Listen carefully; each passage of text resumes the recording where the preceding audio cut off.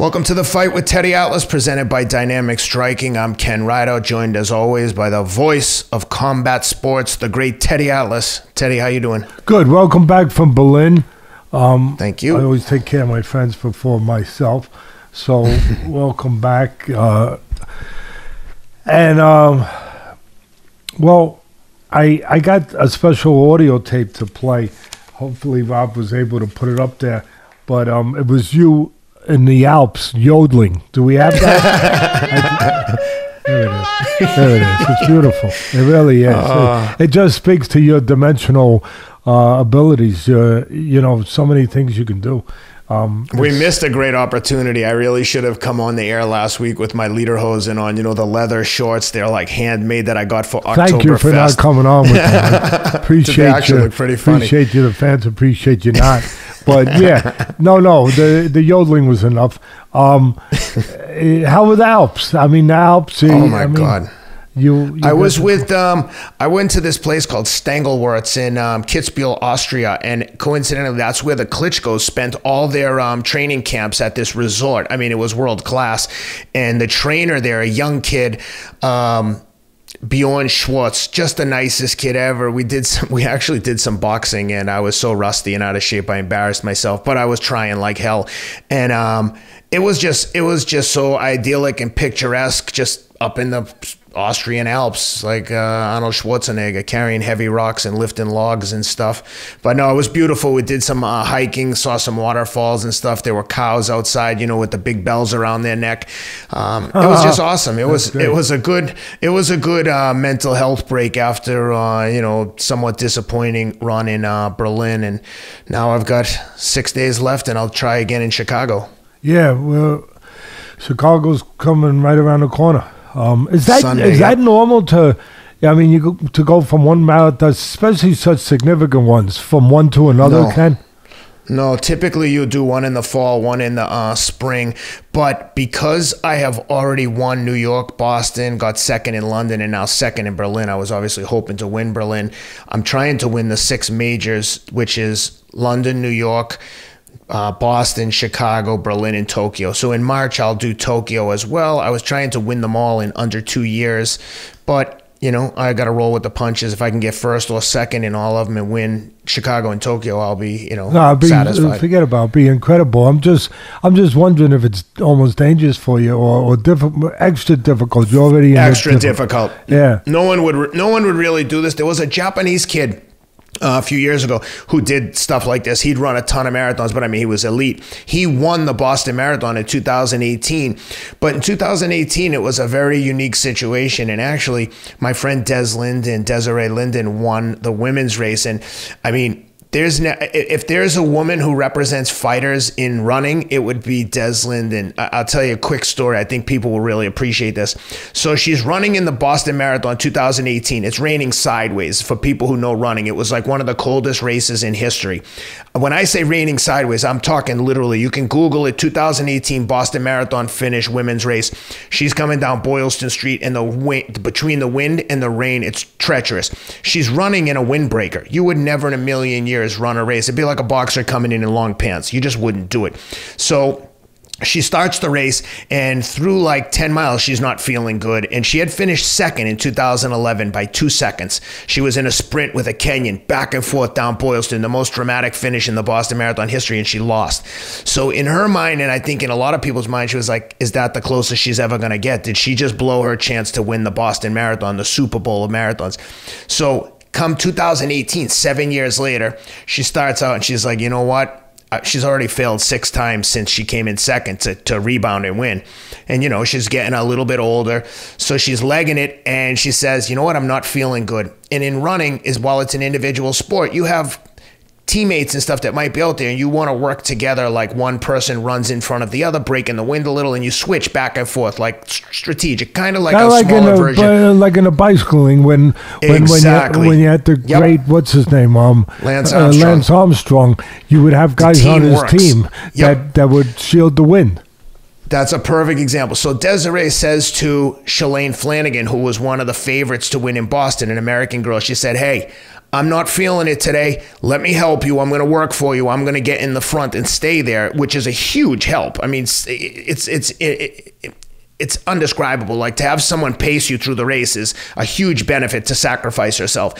So Shalane says to her, hey, I got to stop real quick and go to the bathroom. So she has to jump into like a porta potty. Obviously it's pouring rain. So she obviously had to do more than pee. So she jumps into the potty, and Des slows down, waits for her, and Shalane comes running back out, and Des says, all right, there's a lead pack and a chase pack. And Des says, hey, I'm going to get you up to the chase pack, and then I'm probably going to step off the course. I'm not feeling it. So she gets her to the chase pack, and she says, all right, let's just push and see if we can catch up to the leaders. I feel pretty good. So she starts going for the leaders, maybe a 2-minute gap. She looks back and Shalane's gone. So she's like, you know what? I feel like crap. Let me see if I can get with the leaders. I'll get some TV time for the sponsors, and then that will be the end of that. So she catches up to the leaders and runs right through them. Just keeps going and just carries on and wins the Boston Marathon in 2018. Like, when I was watching, we're really good friends. I'm telling you, I had tears in my eyes. I was like, oh my God, you know how it is, what this represents for her of 7 years since she was second, the amount of work and sacrifice and effort to get back there. And now to be doing it in like the worst of worst conditions. And she would be the first one to say, look, on a perfect day when everything is ideal, some of those smaller Ethiopian and Kenyan runners, they're probably better athletes. They're probably going to beat me 9 out of 10 times. But on the day when the weather throws you a curveball, who has the integrity and the intestinal fortitude to be like, you know what? I'm going for this. And basically that weather was debilitating to the smaller girls that didn't have like the smaller frame, maybe a little less body fat. I mean, she weighs 85 pounds, not that she's fat, but compared to some of the other girls who are lanky and super lean, for whatever reason, and she's mentally tough. She trains up in Michigan, and she won it. Let me tell you something. Her journey prepared her for that, though. The defeats prepared her to learn how to win. And all of that. I mean, all of that, because she was never going to be, if I listened to every word you said, she was never going to be the perfect runner, from a physical standpoint, in those kind of ways as far as built for it. But so she had to build all those other areas. And those other areas are the areas that, in the end, ultimately won for her. That's tremendous. I just wanted to touch on that. The reason why I asked you if it's unusual, I figure, was to run this many marathons so close together. Because, I mean, look at the sport we talk about, boxing, and of course all fighting. But, a fighter fights a 12-round fight. You don't see him so long. See you later. We're going to Hawaii. Whatever. Going to Disneyland. You're not going to see him for another 6, 7, maybe not for the year. Who knows? But you're not going to see him for a little while. What do they fight? 2 fights. Once you get to that elite level, and you're winning marathons, you're winning. You're a world title fighter. What are you fighting? 2 of those fights a year, maybe. I mean, it's a different time too. It's just a different time in so many ways. Back in the old days in baseball, how do you get your head around these things? How things have changed, where pitchers would pitch, 9, 10, 11, 12. There were no relief pitchers. They would just keep going. They had rubber arms, and they would keep going. And then they would pitch 2 days later, whatever, whatever it was. But nowadays, now they take you after 100 pitches max. They take you out. You got to have 4 or 5 days rest, and then you got to go into the garage and check your oil. You got to check all. You got to get a tune-up. You got to do this. You got to do that. I don't know. Did we get softer as a species in some ways that back in the day when we didn't have the options? I once said to a writer, and he found it interesting. I said, he said, what's the difference between the old-time fighters and the fighters today? I said, options. He said, what do you mean? I said, they got too many options today, people in general. And when you have options, you don't have to push yourself to do things when there's no options, where you have to find a way. When there's more options, you don't have to find that way. You don't have to push yourself. You don't have to go to those deep places. You don't have to go into more rooms in your house and find out you have more rooms in your house, so to speak, your house being you. But I mean, again, you go back to the old days. You had a guy like, well, I think people know my favorite fighter is Sam Langford and Henry Armstrong, Joe Louis. Those are a few of my favorite fighters. Harry Greb. There's a few of them, and Armstrong's maybe my favorite. Him and Sam Langford, special man. And Armstrong had, I don't know, he had close to 300 fights. I mean, 1 year.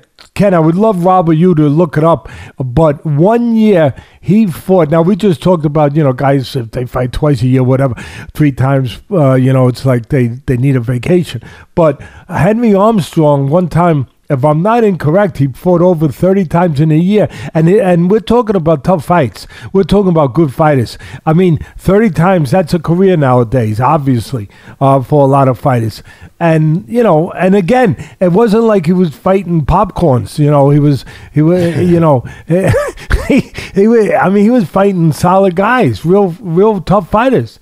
Do you have a number on there, what he fought? Because, I mean, he's got so many fights, but there were years where I would just love the people. I just love the audience to hear it, to understand, to put facts to what Teddy's saying here.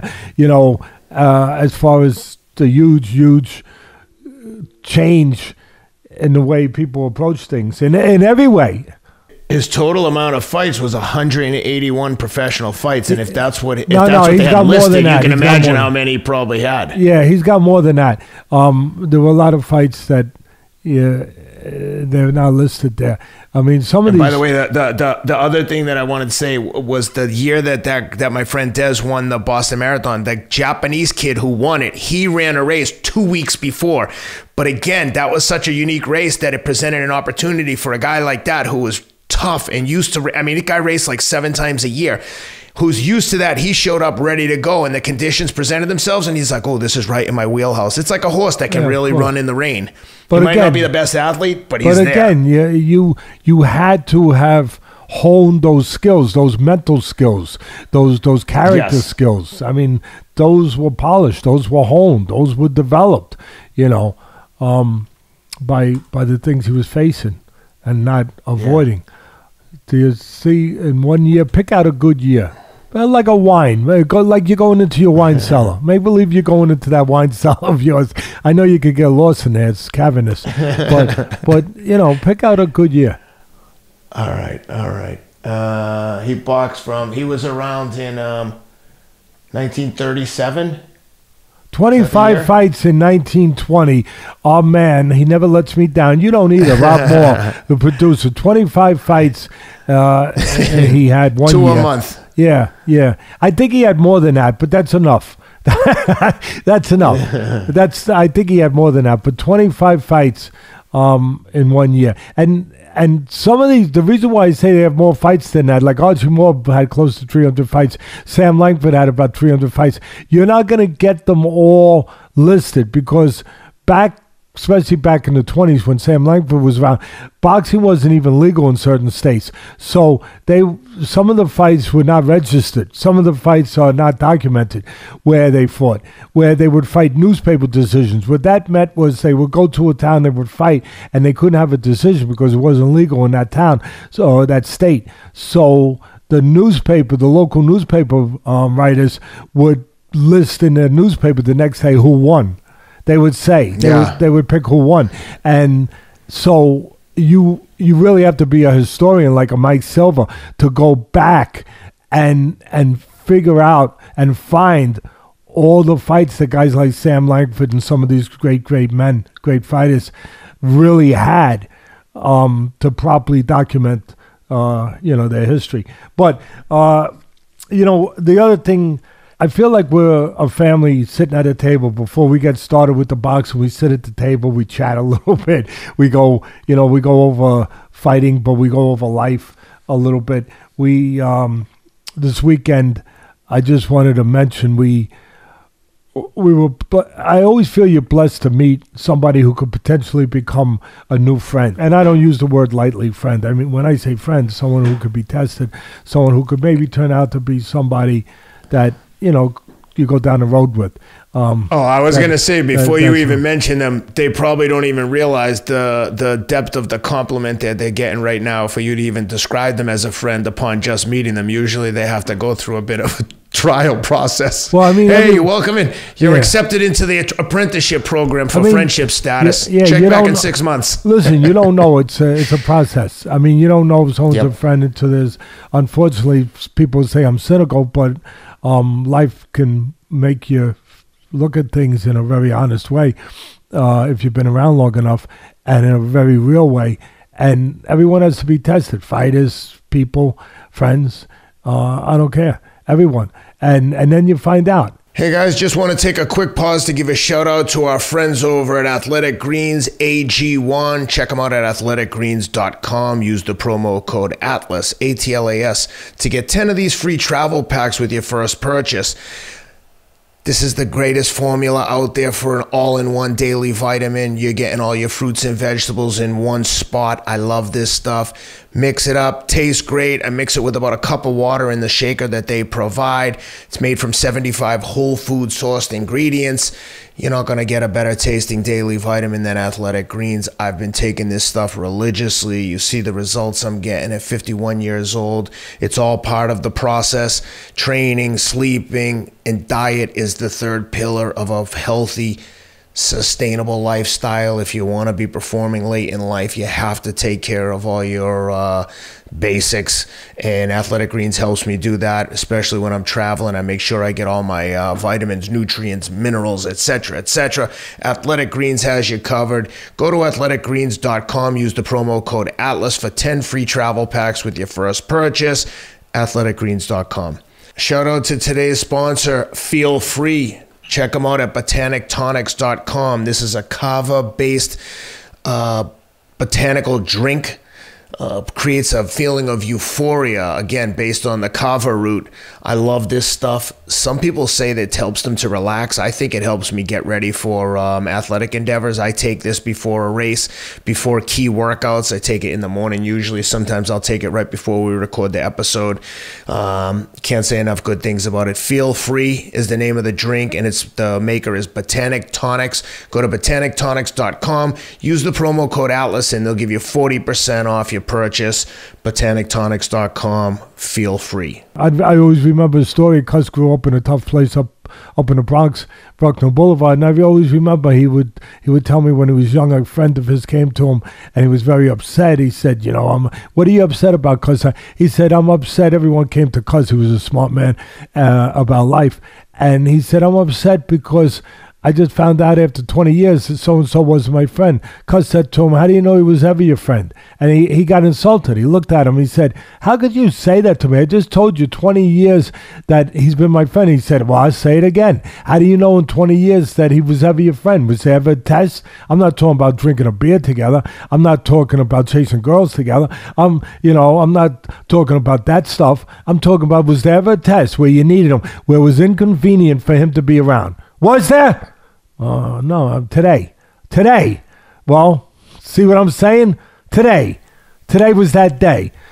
So I'm just saying, it was a nice guy, a guy named Pedro. He came in from Miami, and that brings me to something else. I just want to send our prayers and thoughts to all the people in Miami, not just Miami, but Florida, to the coastal areas that got really hit by Ian, whatever you pronounce the hurricane, got hit terribly and put underwater.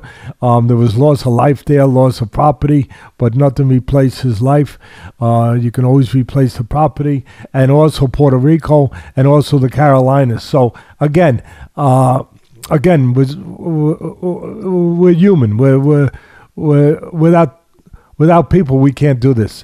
And without good people, we can't do this. And without caring people, we can't do this. That care about sports, care about boxing, care about the things we talk about.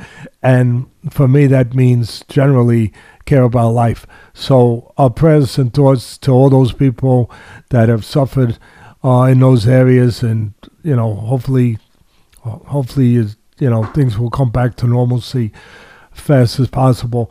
And but he came in from Florida, Pedro, and he he came over for dinner. He's a huge fan. He loves you, by the way. He follows his. That was the only thing that almost got him thrown out of the house. But he loves the podcast, and I mean he watches it religiously. But you find out things about people. He's a big boxing fan, but boxing part of his life. He's a lawyer, very successful lawyer. But that's not the thing about him. The thing about him is the kind of person he is. He's a decent person, and he did some professional kickboxing when he was young, and he was around a special guy. A guy named Bojack, who was lightweight champ of the world way, way, way back, in the 30s, whatever it was, and 30s, 40s. He fought a long time, but maybe it was the 40s, yeah. And he was lightweight champ of the world, Bojack, and what a tough son of a gun. I think he sold out Madison Square Garden more than anybody else, any other fighter. And I think that record might still stand. Pretty damn. Look, it tells you all you need to know. It tells you that he was a ticket seller. It tells you that he was a fan-friendly fighter. It tells you he was a tough son of a gun. And, sometimes he might not have moved his head enough because that's why the fans loved him. But this man who came over that we had the pleasure of coming to our house, he met him, but he was part of his life. He actually was involved in his life when he was young. So you find out that, I thought he was just coming over for dinner, you're a boxing fan, blah, blah, blah. But you find out that, no, there was more to it and more to his connection to the sport that's my life. Boxing, and he brought a gift. I just wanted to show to the audience. He didn't have to bring nothing. I mean, a couple cannolis would be nice. Although, I'd probably have to turn them down. But I just had to share this with the audience, with you guys.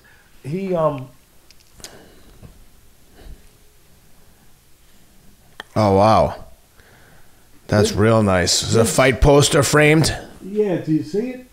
Yeah, I see it. Muhammad Ali, Larry Holmes. Do you know this? Beautiful. I mean, this goes back so far. I think that, let me see the date. Let me just look at it. I think the date is 1974. But, and the ringside tickets were $5, general admission too. It was a charity event, but just a rare poster. And for him, and it was an exhibition. Ali was sparring with about 3-4 guys. One of them was a guy named Larry Holmes. And, it's just for somebody to go and take the time to find something that they thought would be obviously interesting to you and that you would enjoy and you would like and would mean something, speaks to the depth of the person, the kind of person we're talking about. So I just want to mention, I just feel we're blessed when we can meet somebody that could add to our lives as far as just a decent person. I meet people, I tell them, they say, oh, it's nice to meet you. Maybe.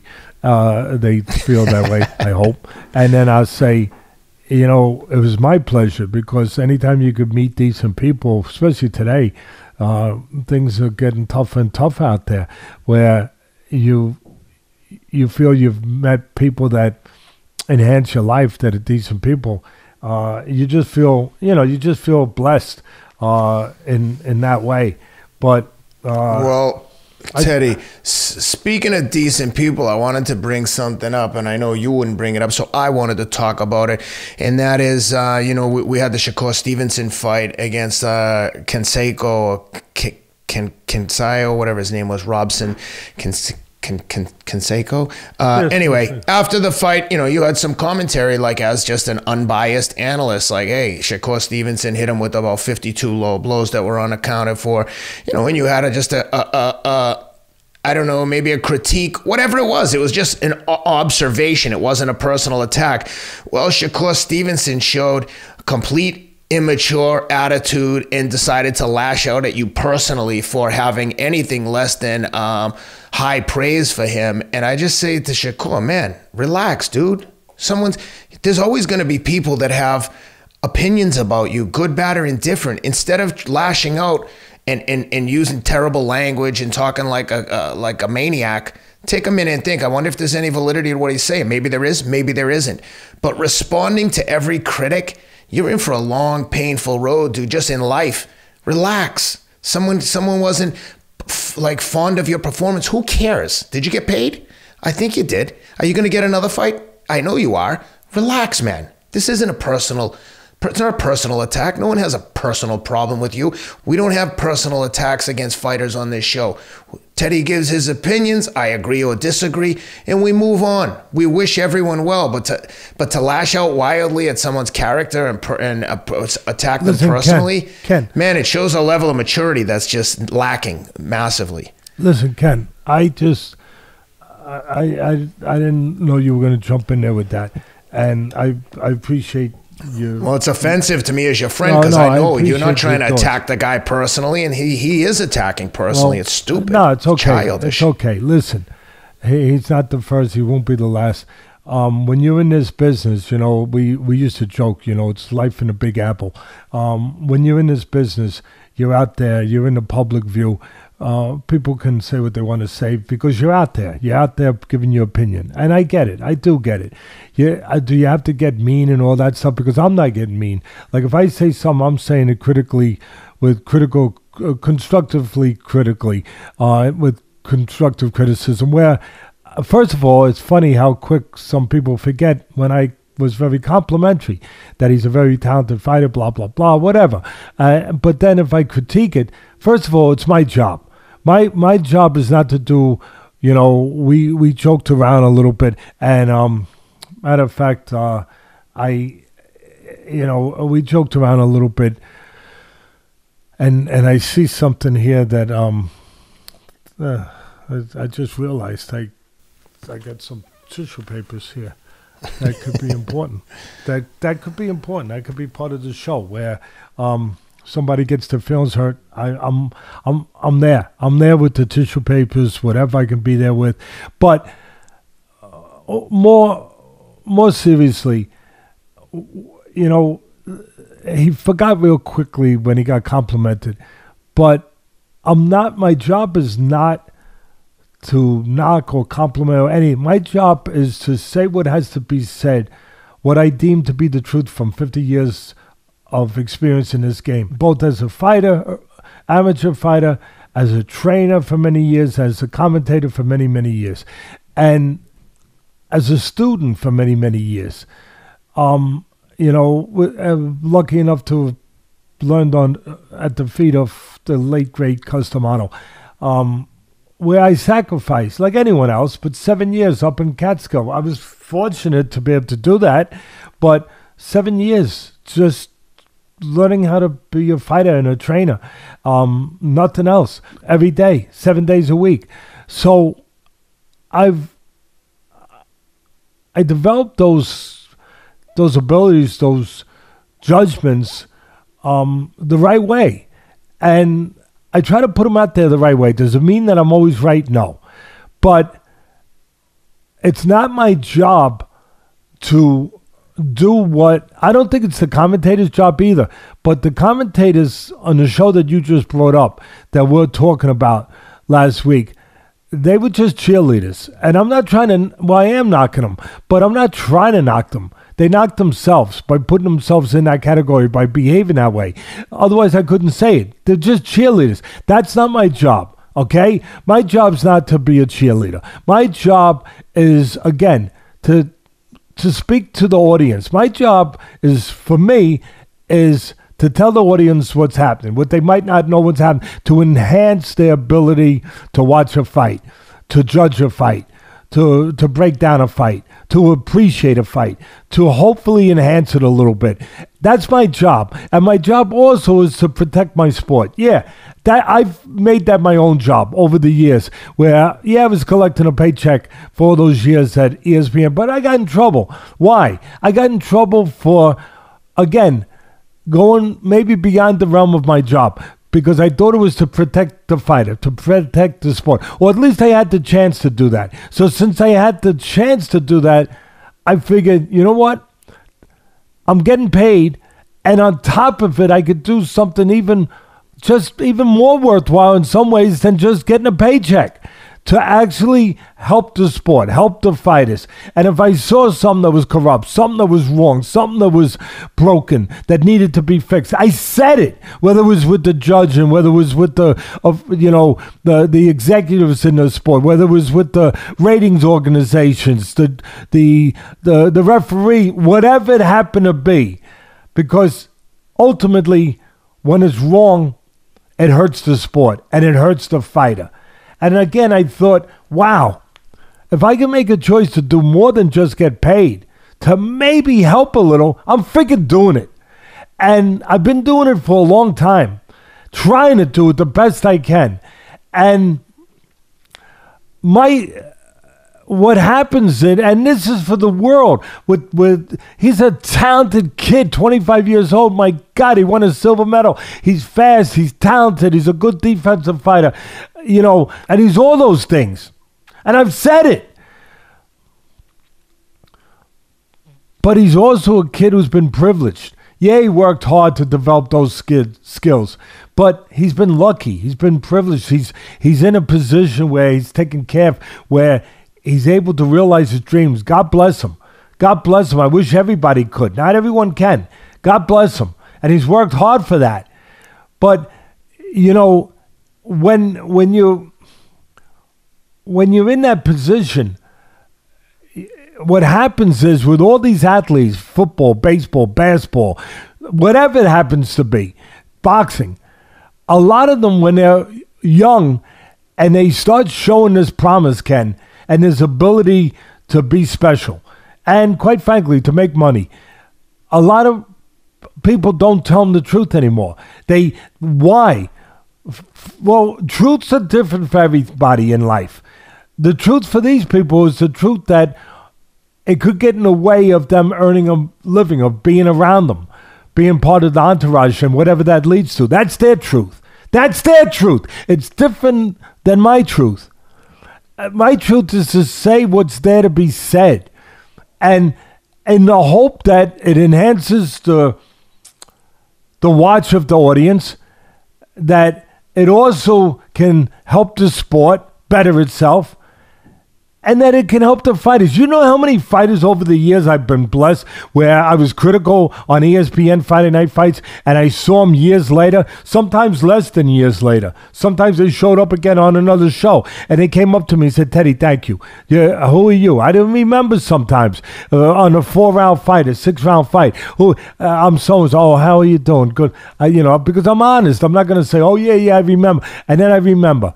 And they say, you knocked the crap out of me, but I appreciate it because you know what? You were right, and I worked on those things. I said, you look damn good tonight, or how you been doing? Well, I've won 5 fights in a row, and I'm doing okay, and I'm working on the things you said, and you don't always get that, but you get it enough where you say, wow. Some people get it, and again. A lot of these kids that have that special power, like Stevenson, that special ability, I should say, that they get surrounded by people that are there for their own purpose rather than their purpose. Really, that they're there to be around a winner. They're there to be around someone special. They're there to be maybe to make money off of it. So they don't necessarily want to risk that. Because there's a risk in telling somebody the truth. Look at the risk. He called me nasty names. I don't think you have to go there. Okay. But it speaks to what I'm saying, that he's not mature enough yet. I said he got frustrated in that fight with Canseco, right? Canseco don't have the talent he has, but he's a veteran. He's been around, and so he got frustrated. And he did. He threw him to the floor. He hit him low. I thought he hit him low a dozen times. It turns out that somebody actually did a study on it and came out with a video that it was like 60-something times. It was like, I didn't even realize it was that many times. And listen, if you're getting, and then what happens? He gets frustrated, and then he gets frustrated when I say it, and he gets nasty. The point I'm making is, if me saying something that is honest and that is constructively critical upsets you, you got a problem, because There's going to be much tougher things in the ring that you're still going to face on your journey. You're only 25 years old, and you faced a little bit of that, and you got frustrated that the truth was you couldn't get rid of the guy. The truth was he caught you some punches where he timed you, because timing can beat speed. And even though you were faster, he timed you. He timed you in the middle of a punch or a combination. Or when your head came back to the middle, he timed you. Yeah, he did. Correct that. And it frustrated you. And if that's going to frustrate you, you're not at that level yet of your abilities. Your abilities are great, but your maturity isn't yet quite there, and your development in other areas to use your skills isn't quite there. So I'm just pointing out something that, you know, to make a light of it, just to kid around. There's an old commercial I used to always joke about and always bring up, actually. I think it was a Fram oil filter, and the guy used to say, "Pay me now or pay me later." You know, face the fact that you got to get a good oil filter now or later on when you have to get an engine job. That's kind of like what I believe in. Like, pay me now or pay me later. Pay now for the blessing of constructive criticism, son. And maybe learn something from it, or pay later when it's too late, when it's the whole engine now. It's not just the brakes, you know. It's not just a small part of the car, you know. It's not just a carburetor. Now it might be a whole engine job, and that's a whole different story. That's a more serious thing. So again, a lot of these elite athletes, they get babied, they get cuddled. They hear nothing but what is nice to hear. And I like to hear it too. But it's not the real world. It's not the real world. The truth, you know, there's an old saying, the truth hurts. You know what? This is what I feel. I don't say that. I say that the truth helps. That the truth saves you. I don't say the truth hurts. You know what I say? Lies hurt. And what I'm saying is, I'm not trying to make him, you know, shake up his world, because he ain't going to listen anyway. But look around you. We just talked a little bit about friends. I didn't know we were going to go down this road today, but they have to be tested. Are those people really your friends? The ones that are telling you anything you want to hear? Are they really your friends? I'll tell you one thing. It can be a lonely experience and a tough experience that if something goes awry, if something goes a little bit crooked later on in your career, and you still got a long way to go, and God bless you. Good luck. Really, good luck. I wish everyone good luck. But it's a long journey. And if something goes wrong, you know what the truth can be sometimes? I'll tell you what the truth. I've been there. The truth can be leaving a very crowded locker room with all the yes men, all the enablers, you know, all the lackeys, if you will, all the people that you thought were your friends, whatever, even the commentators, all that, and coming back when things go maybe a little awry, coming back to an empty locker room. That can be a tough truth. And I'm just trying to help where I'm doing my job to the audience, but at the same time, I'm always hopeful that maybe it'll help someone. Not hurt their feelings. No, but help somebody in that way. Because that is the truth, that truth does hurt. You come back and all of a sudden there's no one around. And then you ask somebody, where is everybody? And you know what the answer comes back again? I was there. I was there in a freight elevator with a fighter when this happened. So I know what the answer was. He turned to somebody. He turned to a person that was with me. It was just me and him. And the fighter said, where is everyone? And the answer came not from me, from the other person. Good person, honest person. This is everybody. Wow. That hurts. That's tough. That's difficult. So, and the last thing I'll say on that, you know, he threw out all that you got. If you're going to get nasty over that, nasty. I didn't get nasty. I mean, you're going to get nasty over that. Really, again, when the real stuff, the real stuff comes in a fight, How you going to be affected by that? If you can't deal with this, how are you going to deal with that? It speaks to the truth of what I'm talking about, son. That's all I'm saying. That's all I'm saying. And he threw a few there. Oh, Teddy Adams always talking good about Lomachenko. Let me just tell you something, okay? As long as you went down that road. I talk good about Lomachenko. I talk just as good about Tank Davis. I don't love every way that Tank represents himself, but I tell you one thing. I give him all the credit in the world for the fighter that Tank is. Tank has developed into more than just a puncher. He's a freaking complete fighter. He can counter. He can go get you. He can box. He can endure. He can keep himself together. I mean, he's a hell of a boxer. I think Ryan Garcia, all those guys are developing, really, really coming along. Whether it's Haney, whether it's Lomachenko, whether it's Teofimo Lopez, they still got a ways to go. I've been critical of all of them, and I give them their praise when they deserve it. But Lomachenko, since he brought him up, the guy's won 3 titles in 3 different weight classes. He's overcome a lot of tests, a lot of things that fighters have to overcome.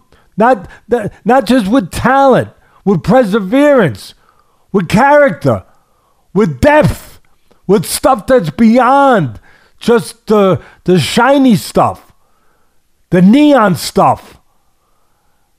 Like being reliable. When it's hard to be reliable, that's a talent. That's an asset. You have to learn that. You have to go through that. And Lomachenko, I've seen him. So I think he earned my praise.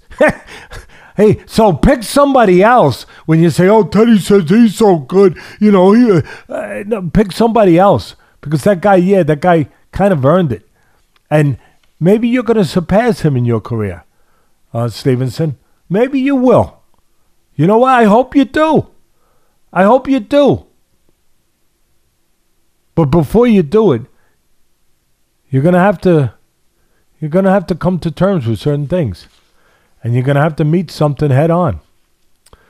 Maybe it'll be your greatest foe out there, and his name is truth. And that's it. That's all I got to say. And I would say this to other fighters that are listening. When you feel like you want to get on Twitter and talk like crazy to someone, take a deep breath. All right. No, take a deep breath. Relax. It's okay. You can't lose if you don't engage in that kind of trash talk. You don't look better. When you talk, you can't win. You meant to say you can't win. Right. When you talk like that, your words say more about you than the person that might have been critical of you. And I've learned this myself. I say things sometimes, then I'm like, why did I do that? But I can tell you, for anyone listening, Twitter isn't the place to air your grievances. The ring is where you show everyone how you feel. Okay, you don't like criticism, no big deal, but you don't attack people personally. It just says more about you and your character. Listen, it's okay. You know what it also says, though, Ken? He's watching. That's good. Thank you. Fair point. No, really. Muhammad Ali, the great Muhammad Ali once said that half the people that come into the arena to see me hate me. Half that come, they love me. He said, but they all have one thing in common. They all come. They all buy a ticket. And that's really, I appreciate you being here to watch us, Steve, Shakur, and many other people. And I'll say one other thing. I love the audience. Even when you don't agree, I just love you guys. And you guys all came out, just like Ken's talking about. I wasn't going to talk about this, but you guys all came out. I mean, I was going to talk about it a little bit probably, but not to this degree. But you know what? Those fans get the truth. So many of you came out and said, why don't you be quiet? Teddy's just doing his job. He's telling the truth. And I appreciate you guys.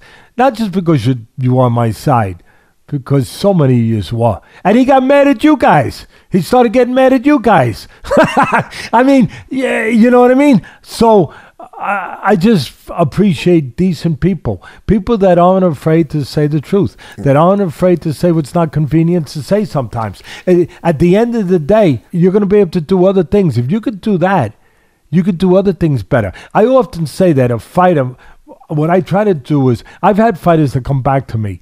Some of them made it high, some didn't. And they come back and they say, you made me a better person. And I'm blessed. I'm blessed.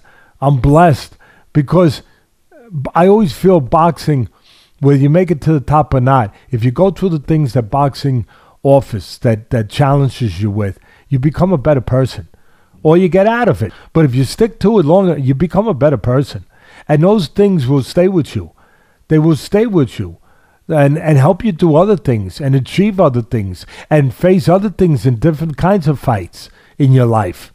And they will. They will. They make you stronger. They make you realize that you can handle things.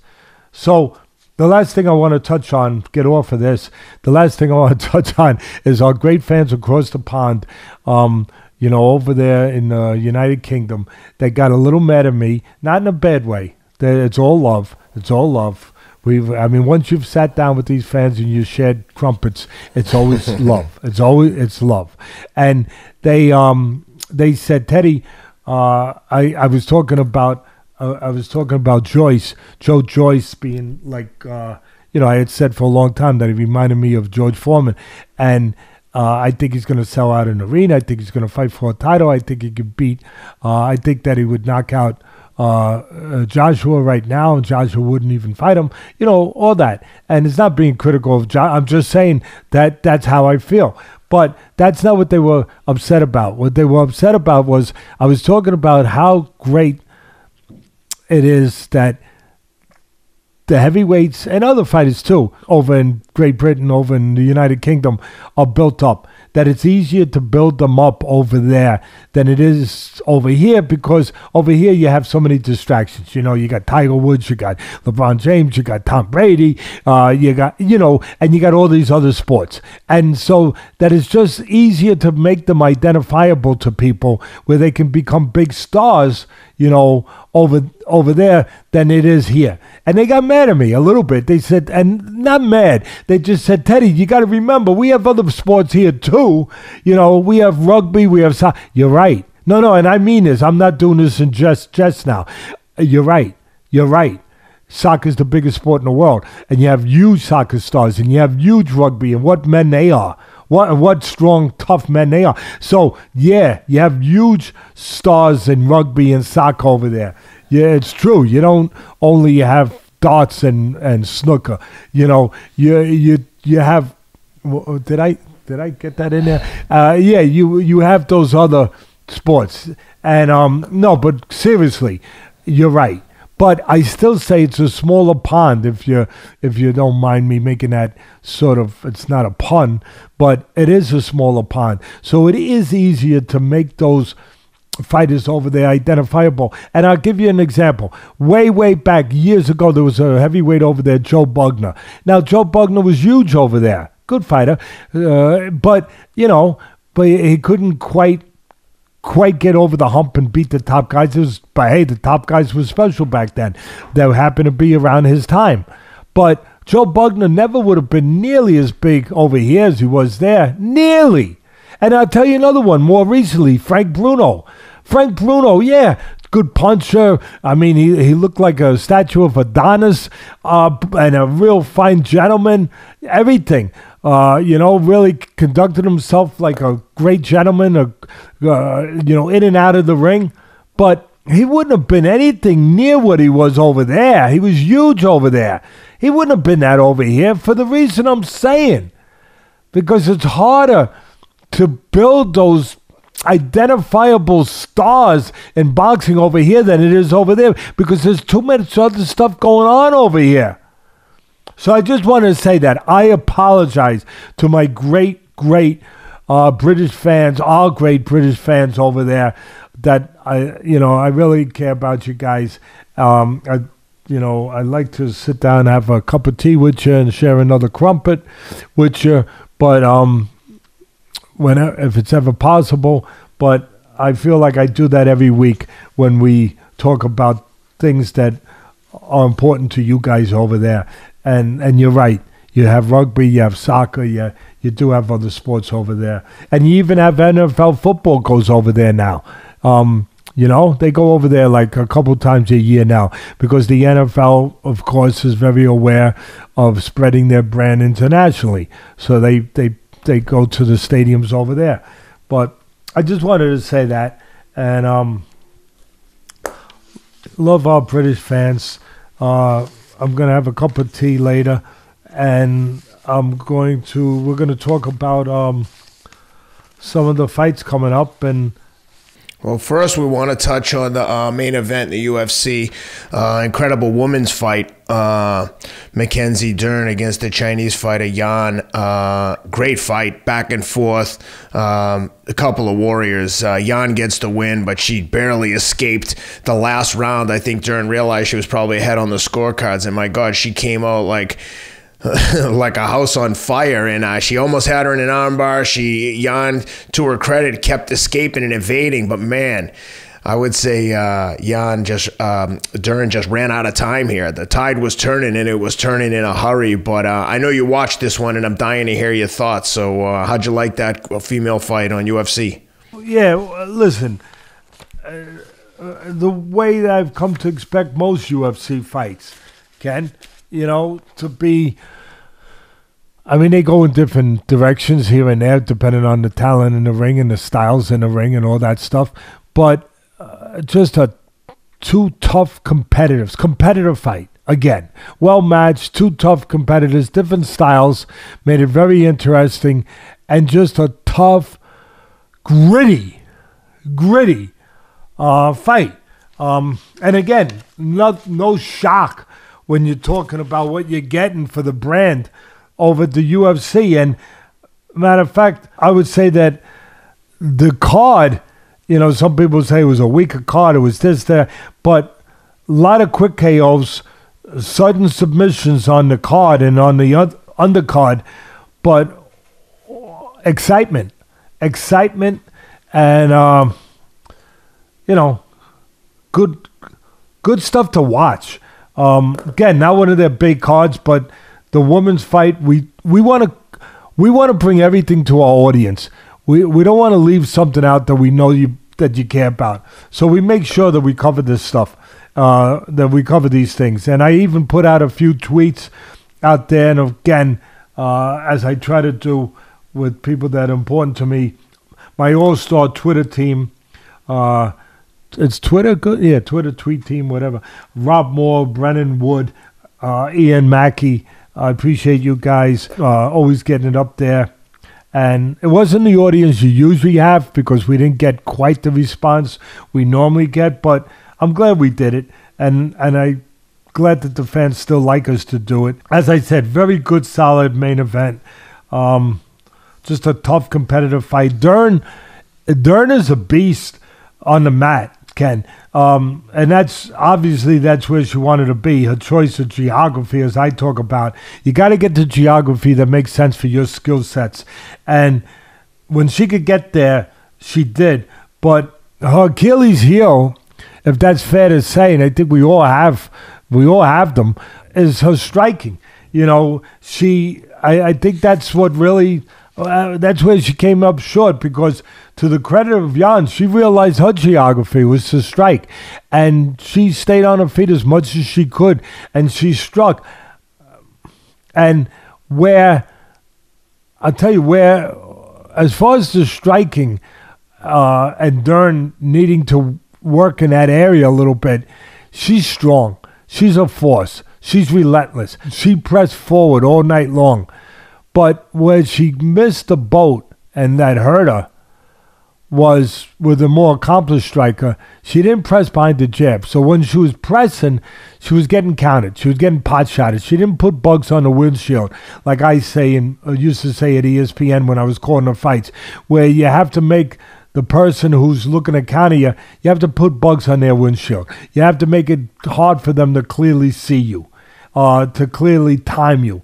And Ken, Yan was able to pot shot, move around, make the ring a little bigger, keep her off balance, and pot shot with counters, quick combinations on Dern.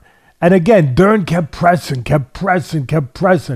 Couple things missing. One was she should have pressed behind the jab, as I said. The other was she should have used feints.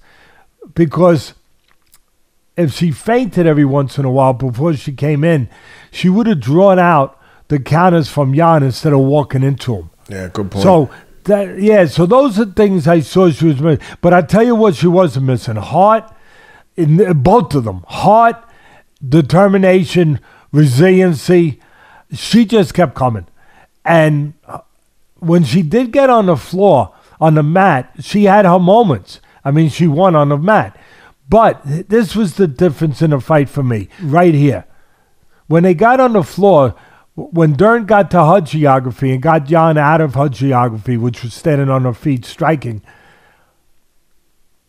when that happened, Jan did a hell of a job of surviving and just defending from the submission. And sometimes she did more than that. She actually got the edge, but she defended from the submission when she had to. And all that pressure, that relentless pressure without the jab, but just coming forward by Dern. It finally paid off the fifth round, and it got Jan to stay still, succumb a little bit to the pressure where she could get the takedown. She needed it. She needed that take. You know, it's funny. I look at the difference, my sport and that sport, boxing and that sport, and when a fighter's in that position, he needs the knockout. He needs the knockout. And then I saw this one. I said, Dern needs the submission. That's her knockout. She needs the submission right now. That's what she needs. And she almost got it. I mean, like, she put it this way. She didn't almost get it, but she got it to where she needed to. Like, if I'm going to use the football analogy, football season now, she got it close enough to the goal line to have a shot to score before time ran out. She got it into the red zone. She got onto the floor, she got onto the mat, and she tried like hell. Ken, she tried like hell to get the submission. But that's where the difference was. Jan was good enough not to let her get that submission. Tough enough and smart enough not to get it. Matter of fact, Jan flipped it around at the last 5 seconds, and she got on top. And she started pounding a little bit for the last 5 seconds, where she had the edge. But that was the difference. When each got their geography, like when Jan got her geography, she made the most of it, striking. And she won pretty clearly in those areas. When Dern got her geometry, and listen, the fifth round, she might have had a 10-8 round. She got a lot out of it, but not as much as Jan got out of her geography, her advantage, so to speak, where Jan got a little bit more out of it, where it was all Jan. And for Dern, when she was in her place, her territory, her location, it wasn't as dominant. Fifth round, like I said, might have been 10-8, but for the most part, wasn't as dominant as when Jan got to her territory. I think that's the best way I could break this fight down. And Jan built up enough of a lead. She knew, she was cognizant of it. She built up enough of a lead where she knew in that fifth round, she could go into a prevent defense. And here, again, when we see prevent defense, we think of NFL, and all that, and softening up in the secondary and letting them catch the catch in front of you and then running out the clock. Her version, Jan's version of this, defense, her version was much more painful, her version of it, because she had to endure. Her version was once she got taken to the mat, she wanted the clock to run out, her prevent defense, but she had to survive, and she had to take pain. She had to take a lot of pain for her version of prevent defense to work. But it paid off for her. It paid off for her. She took pain for probably 4.5 minutes or somewhere in that neighborhood. And she survived. She lost the round, but she won the fight. She won the war.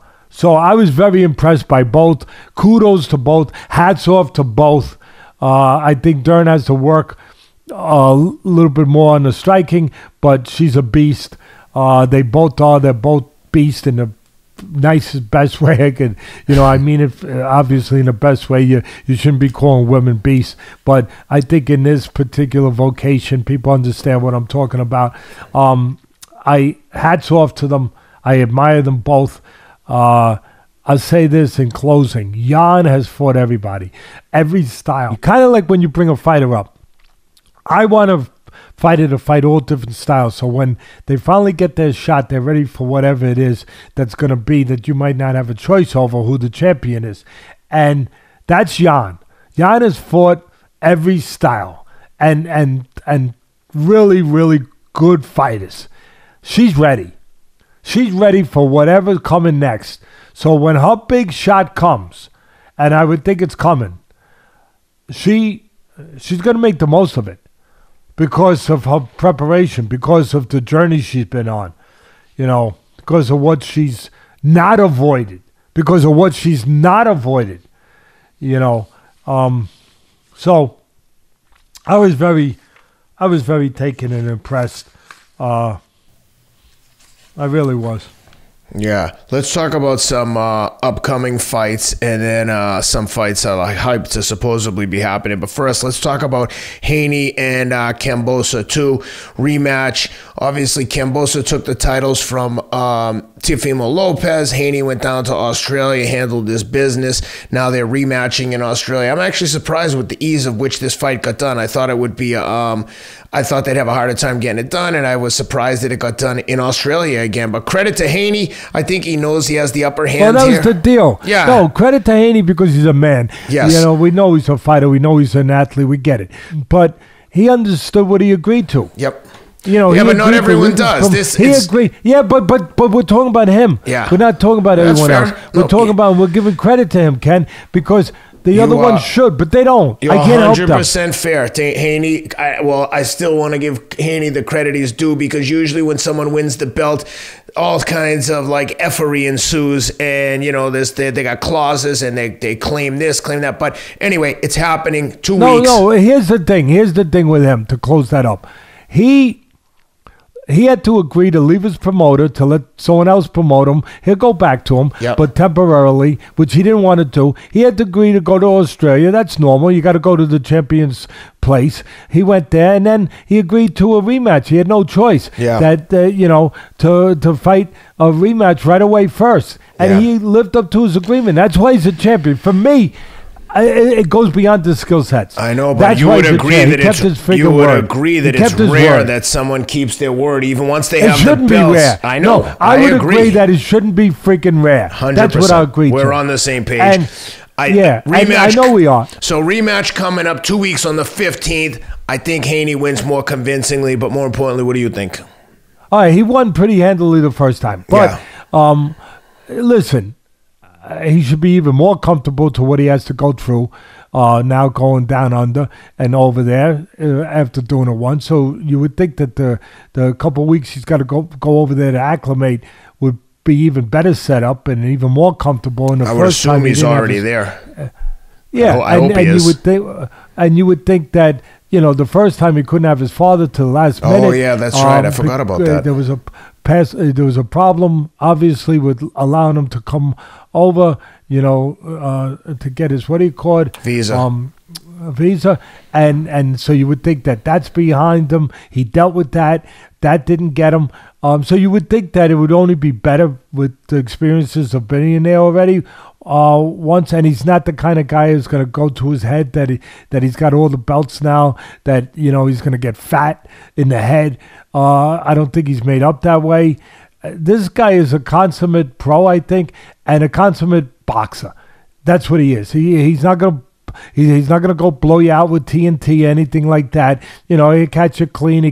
But he's not a TNT puncher. Tank Davis is a TNT puncher. He's not that, but he's a consummate boxer. He's pretty to watch. He's pretty, and I mean that again in a complimentary way. He's clean. He boxes.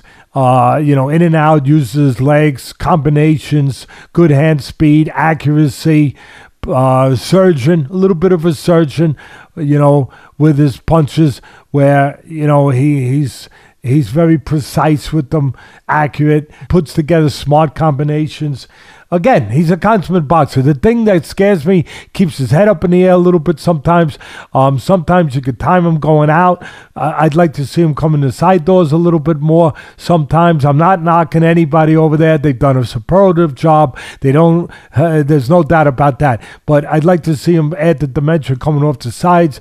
He goes in and out. He counter punches. He beats you to the mark. If he's got to get down and dirty, he could do that for a minute too on the inside. But his thing is to control distance, control range. He's ahead of Kambosos. I like Kambosos a lot. Kambosos, friend of the show. He's been on the show. If people want to hear what he had to say, we did that interview right after he won the titles from Lopez, so you can go back and find that. Real classy guy, great guy. I'm rooting for him. He's a real fighter. Yes. Listen, both these guys you got to root for. You can't, yes, 100%. You can't help but root for both of them. But Kambosos comes up a little behind him when it comes to skill levels or ability levels and some of the pure ability areas maybe. But Kambosos, I think that's fair. Not knocking him.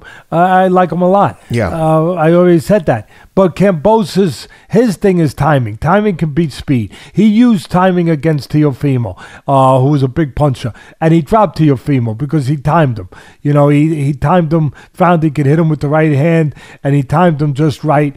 That tells me something. Tells me he's cerebral. What does that mean? I already know Haney's cerebral. But I'll tell you what it means. He should be better the second time. Kambosos, even though I just said Haney, a lot of things suit up for him and line up for him to have an even better experience. But Kambosos too, because a guy that depends on timing, not speed, doesn't have those skill levels where he could depend just on his pure ability, his genetics. He has to do it other ways. That means he's got to think. That means he's got to overcome. You develop other skill sets. He has some of those other skill sets. They come in handy when somebody's faster than you, when somebody's more skilled genetically than you are, quite frankly. And I think what it speaks to and what it would probably align itself to, I would think, is that he would be better the second time because he would have studied what he did wrong. He would have seen it because, again, he knows he needs to help himself in those areas that he can't depend only on his physical assets. So he would go to the refrigerator, so to speak. He would go to the cupboard, so to speak, whatever you want to call it. He would go to these places and he'll go to the film room. And I think he'll look and say, okay, I got to do more timing and I got to do more of it, but sooner. I got to start it sooner. I can't let Haney get into a rhythm. He got into a rhythm and I couldn't break that rhythm. I wasn't able. I got to break that rhythm with my timing like I did with Teofimo the first time. There was only one time, but when I won the world title and I upset the world, nobody expected me to win. Now nobody expects me to win again. So you already know he's good as an underdog. He fights good in that position. Some people fight better as an underdog. So for the reasons I just said, because they always had to overcome to make it. They didn't have the skills to do it just purely on physical ability. So I think it's going to suit him in a rematch that he's going to see these things that he's got to be a little bit better at, and a lot better at, and a lot sooner at. And I think that he will, unlike some of our friends, he'll take constructive criticism. He'll see because he never had that ability. He never had nobody that was just telling him, you're the greatest thing since sliced bread and Coca-Cola put together.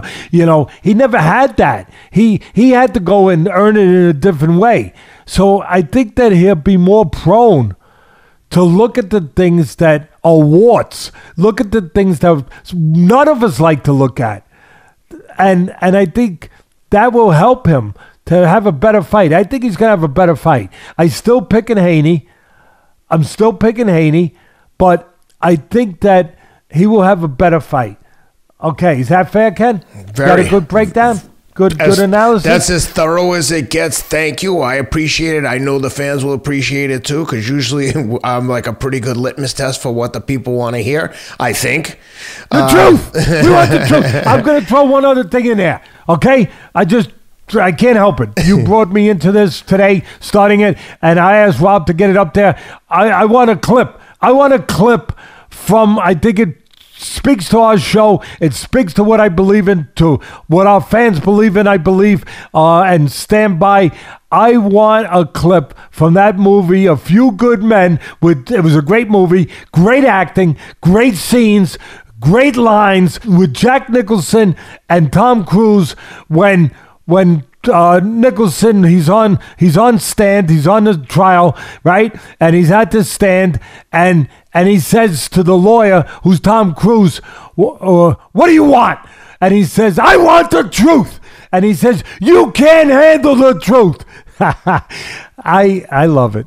I love it. I want the truth. Some people can't handle the truth, but you know what? We're blessed that we have some people around us that can.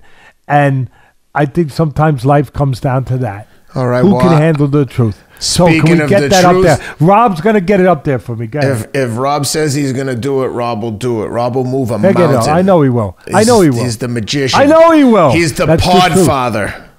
The father of all pods. That's the truth. He's literally like a brother. I love that guy. There's a reason why Evander Holyfield was named the truth. Yep. I mean, really. There's a reason why he was named and why he's one of my favorite fighters of all time. Isn't he the real deal? He was named, real deal. The real deal. You're right. But I named him the truth. The real deal. But you know what? Allen Iverson was the truth. No. The real deal. But what is the real deal? The real deal is the truth. Yep. Same thing. The real deal is the truth. Hey, I was going to get it to where I want to get to no matter what. You're the best. You know that. That's why you're the best. That's why you're the voice of all combat sports. Whether the combat community likes it or not, we're taking over. No, they like it. They like it. Most of them. I know. Most of them. All the ones that don't are have a problem with themselves. Well, the ones that don't. Here, Ken, again. Okay? Yeah. Oh, it's so crazy to me when people get upset about words on the internet. Hold on. Well, there is one that we need the truth on, and this is a good one because we are obviously very friendly with the great Ryan Garcia, the handsomest kid in boxing by a mile. Ryan Garcia, Tank Davis, these guys are going back and forth. Interesting fight. I love to see this fight, to your point. If it happened earlier. Go ahead, finish. Completely different styles for me in terms of attitudes and fight style in the ring. But I'm dying to hear what your thoughts are here. Again, we have a good relationship with Ryan, and I know you exchange text messages occasionally with him. But like we talked about, you're always going to get the truth, even if someone's feelings get hurt. Hey, listen, the truth is the truth. I came down on him a couple of times on our show, and guess what? He's still your friend. Guess what? I think he appreciated it. Anyway, look, and that speaks to his strength, the greatest strength you can have. For sure, because you have been It's not your power. It's not your speed. It's not your footwork. It's not your combinations. Your greatest strength is the ability to face something that's uncomfortable, something that sometimes is inconvenient, and to be able to face it, and deal with it. To be able to make a choice under pressure of how I will behave today, how I will act, even when it feels like that choice is being taken away from you. It's not taken away from you. You give it up, but it's not taken away from you. Never, unless you give it up. That's your greatest ability, to have the power to do those things. And that's called character, my friend. That's called character. That's not called speed. That's not those neon talents, power and all those things. No, that's character. That's the ability to sometimes even handle the truth. Listen, if this fight, speaking of the truth, Ryan Garcia and Tank Davis took place maybe a little earlier, I would have probably maybe taken Davis. Truth. But now it's different. I think that Garcia has done a lot of growing. A lot of maturing. I think he's gone through some difficult things. I think we all do. I think everyone does. But I think he's gone through some growth pains, some things of far as finding himself, maturing, you might call it, gaining confidence, growing up, facing the devil that knocks at your door sometimes, your doubts, your inhibitions. We all have them. I think he's gone through a lot of that. And I think he's gotten better. And I think he's gotten to a better place, a stronger place. A place that maybe he wasn't at before if he would have fought Tank before. But I think he's at that place now. I don't know. I think he still can keep traveling towards that. But I think that he's made a lot of distance up. And I think that he's gotten to a place that he needs to be able to handle this kind of fight. Now, the fight will break down in obvious parameters. Ryan, they're both young. No doubt Tank's been in with probably better fighters, more tested in those ways. I'm not going to deny that. But it comes down to what you believe. What you believe, what you think you've been tested, what you think you can deal with, and if you've gotten there. And I think Ryan believes that he's ready. I know Tank does. I think that Ryan, of course, has to use his physical advantages of length, height, his ability to control range, his jab, his, everything that comes with that. Quick hands, precise punching, everything. He's got to be able to control that range and control his ego. Not get into places where Tank wants him to get to, which would be a little closer, a little tighter, more of a phone booth, or somewhere around that. Now, Tank, as I said earlier, I gave him I think a lot of Tank in the ring. I think that he can do a lot of things. Hopefully, Garcia doesn't look at him as a one-dimensional puncher, and I'm sure he don't, because I think part of Garcia's strengths is his cerebralness, his brain, that he's not dumb. And Tank can counterpunch. Tank can get you to shrink. What do I mean by that? Teddy, what do you mean shrink? Get you to shrink, get you to give up your height and come to him a little bit where he can counter you, like he did in his last fight where he destroyed that guy, the undefeated fighter that he destroyed. I can't think of his name, but, it's not hard to figure out and hard to find. There's two ways, if you really know this business, there's two ways to get to a taller guy. One is to work your way in, coming forward, moving your head, and all that stuff, and to work your way in. The other way is to go the opposite way, to step out and invite the guy to give up his height and entrap him, get him to come to you and trap him in a, counter situation, where you can shrink him, make him become smaller, without him realizing that he's doing that. Tank can do all those things. Again, Ryan's got to be aware of all that. I think Ryan controls the outside, controls range. I think Tank will figure out ways, whether it's to feint, whether it's to try to shrink him by stepping out and setting traps, or whether it's to just take his damn feet and move forward, moving his head. Tank, we give credit to guys like Shakur Stevenson for being a good defensive fighter, which he is. He is. Mayweather, one of the best ever. Pernell Whitaker, all these great fighters. But Tank Davis, because he's aggressive, doesn't get credit for that. He's a good defensive fighter. He knows what the frig he's doing. So we forget that. Roberto Duran was a good defensive fighter, but he was aggressive, so we forgot that. So Tank Davis is going to use all his tricks up his sleeve. Anything he has to do. Feints, step back, try to draw him in, work his way in, move his head, slip, go to the body. Go to that slim, big body of Garcia. Garcia, has that long, lean body. He's going to try to go to that body. I think what's an interesting X factor is what weight this is at. If it's at 140, I think it's an advantage for Garcia because he's growing. I don't think that he's filling out. He's got the frame to fill out. I don't think that Tank has that frame. I think Tank is best suited at 135. So if it goes to 140, I think that Garcia's getting stronger. He's growing. He's maturing both mentally and physically.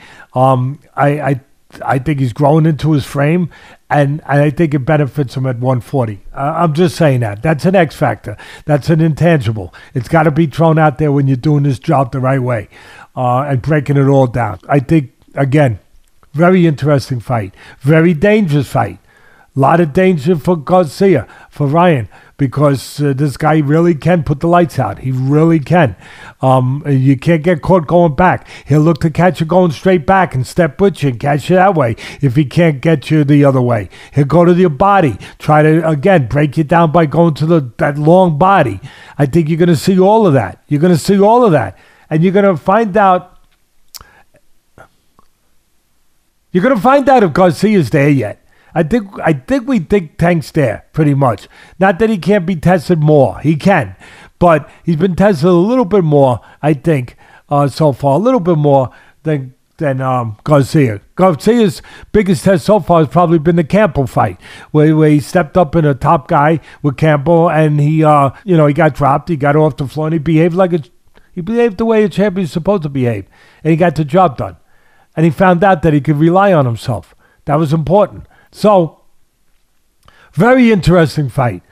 Very dangerous fight. I think it's danger for Tank too, because if he reaches in a little bit, that kind of left hook of Garcia's is as good as any. It's as good as any. As good as any. He's that good with it. So, very interesting. Very... I want to give Garcia maybe a little edge that if he's going to fight a perfect fight, which I think he has to almost fight a perfect fight, because I don't think there's a margin for error when you're in there with that kind of puncher. I don't think there's a big margin for error. So he has to fight on almost perfect. That's hard to do. An almost perfect fight to control the outside and to control those territories that way consistently for 12 rounds. That's not easy with a package, not just a puncher, a package like Tank Davis. If I had to, I mean, I could go either way. I tell you, it's a toss-up fight. I could make an argument for either one to win. And that's when you know you got a good fight. That's when you know you got a good fight. You could make an argument either way. How's that? Is that fair, Ken? More than fair. That is as thorough as you're going to get anywhere. One last one I want to touch on. This is a pretty good show considering how slow the weekend was for fighting in general. But I feel like we're right on the finish line for the Crawford-Spence fight. And obviously, if and when this gets made, we'll do the full thorough. We'll give it the full and thorough fight with Teddy Atlas treatment. We'll give you the fight plan, the breakdowns, the what to expect. But just quickly on the surface, what do you think? Is this fight going to get made? And what do you like, what don't you like, etc., etc.? Well, again, contracts don't fight, like Don King once said.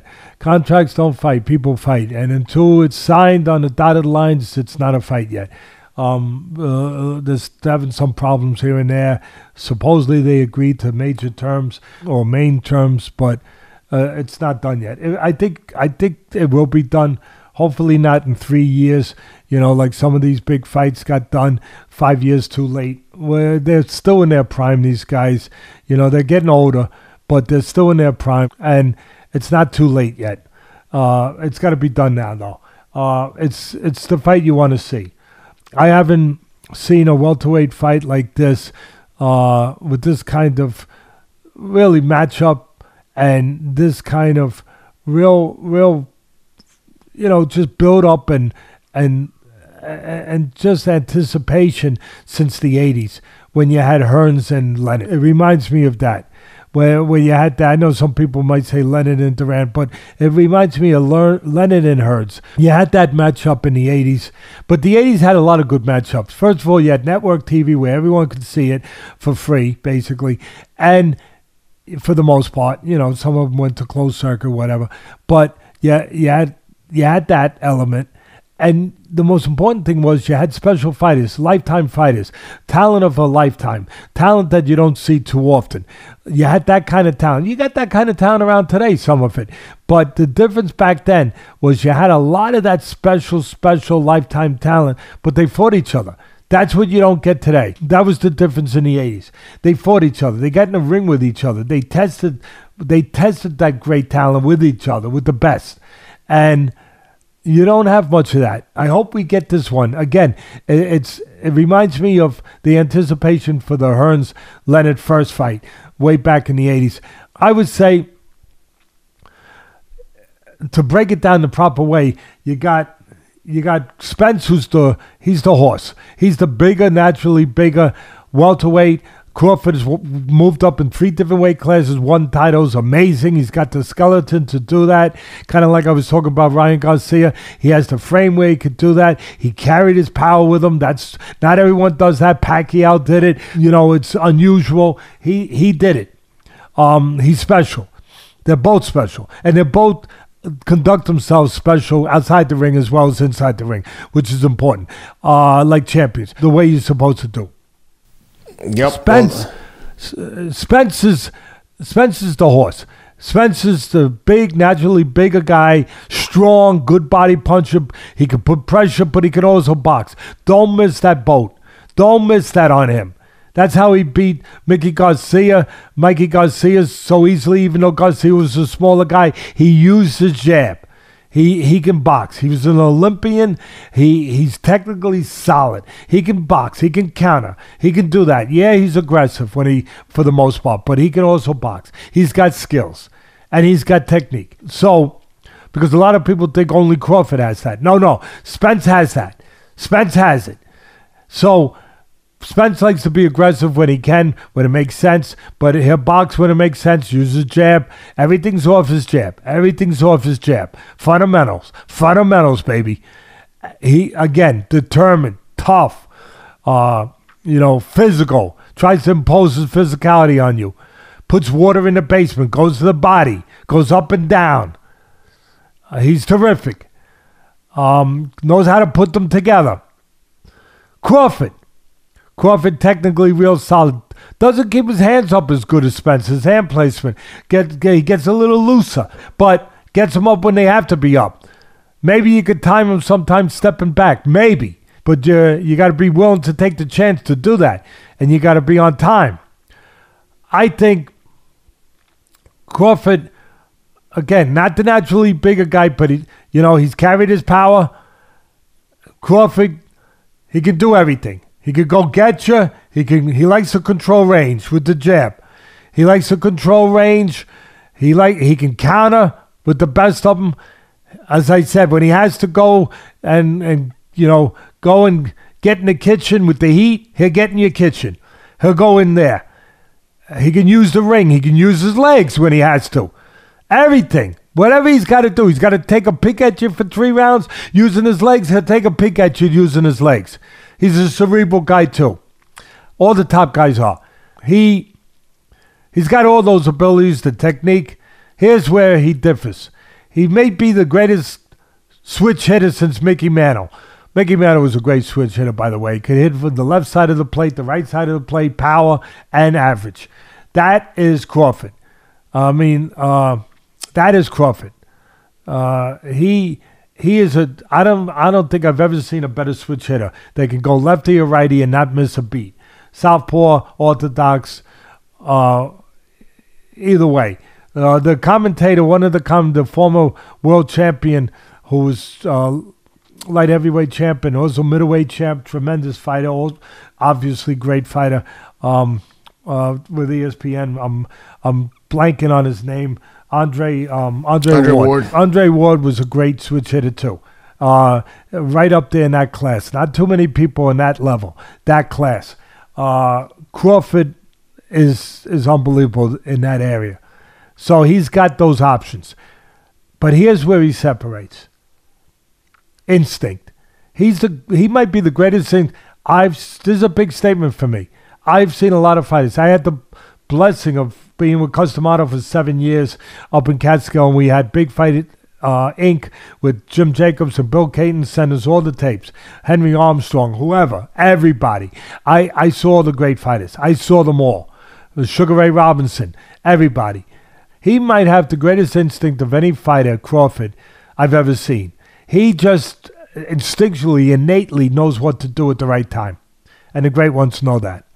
I once did a show with him for ESPN. It's out there if you want to find it, where I broke down film with him, and we went into a studio with a ring in it, and we got in the ring, and we broke it down on camera. Then we got in the ring, we showed it, and I was showing him when he was tested for the first time on his way up against Gamboa, former world champion, a little past himself at that point, but he was a Cuban fighter, that came from the great Cuban Olympic teams. He won a gold medal, and he had great hand speed, great power.